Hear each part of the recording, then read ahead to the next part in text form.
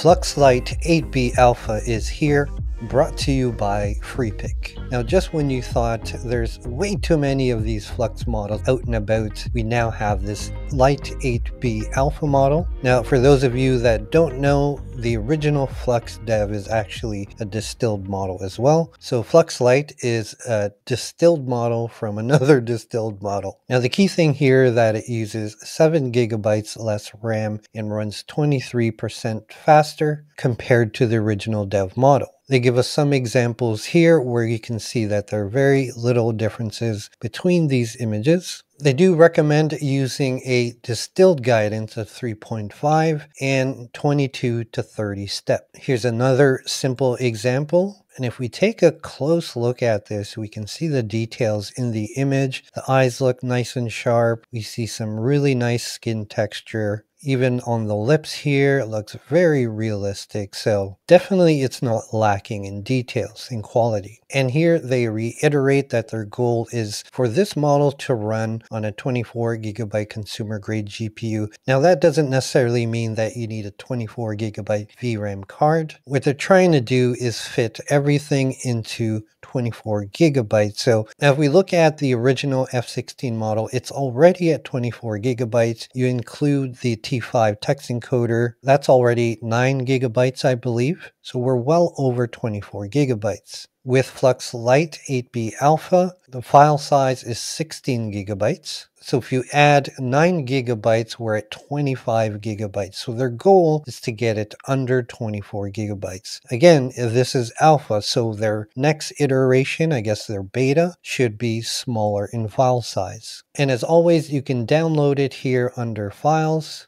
If we scroll down to the bottom, you see the file here. You just simply need to click the arrow to download the file into the unit folder. Now, of course, I just checked and the Goat City 96 has already uploaded some quantized models from Q3 to Q8. So for those of you with lower end GPUs, you have quite a few options that can meet your needs. Now currently this only runs in ComfyUI, and the workflow they provided is actually quite simple. You have your typical load diffusion model node, your dual clip loader. In my case, I'm using the T5 FP8. Here's the clip L. We have our distilled CFG here. We have our prompt box. And everything else is pretty much standard. We do have a basic guider node here, sampler, scheduler, random noise, empty latent, a node to load the VAE or VAE decoder,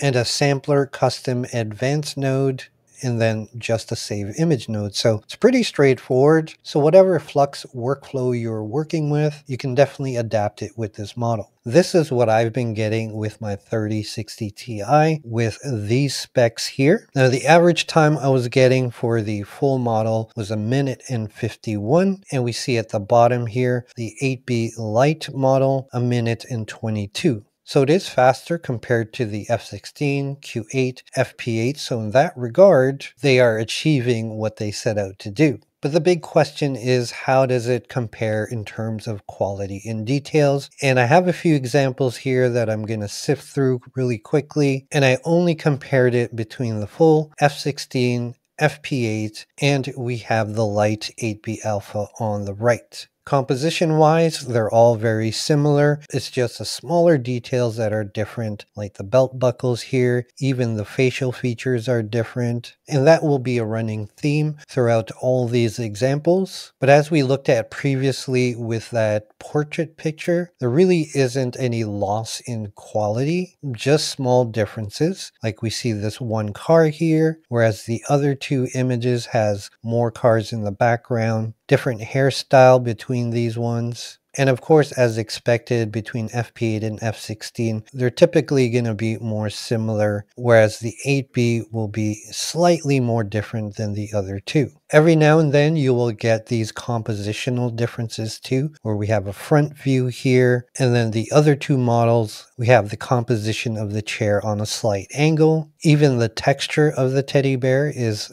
different from the other two. So if their goal is to be a smaller model that has quicker inference times, I really think that they're very close to achieving that. And considering it's an 8-beat model is actually quite impressive. But in some instances you will see in terms of prompt coherency, where it may sway away a little too much from the original dev model. But on my GPU, if I recall, it was a 30-second difference between the Lite and the F16 model. So I'm actually quite curious if you have a 4090 or a 3090, if you actually get the full 23% speed increase. This time around, I didn't do any detailed text testing, but I did notice the text coherency isn't as accurate as the FP8 or F16, but I would say it's definitely acceptable. Now, as always, I'd love to hear from you when you try out this Flux Lite 8-bit alpha model. Let me know what you think in the comments below. Do you think we're going a little overboard now with all these variations of Flux? Now, in case you don't know, there is a turbo and hyper model for Flux.